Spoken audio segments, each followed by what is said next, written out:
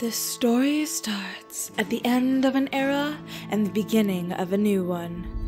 Two souls from another dimension similar to ours decided to unite, to create a new world letting them flee their reality.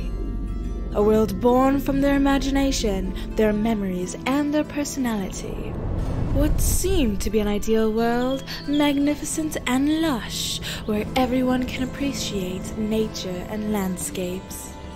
This world saw the birth of a new humanity, young and flourishing. Decades later, two trees saw the day at the creator's effigy, until the day where one of them began to corrupt. The hatred and pain of one creator grew. The corruption was materialized into energy, a demonic being, spreading and consuming all living things on its way.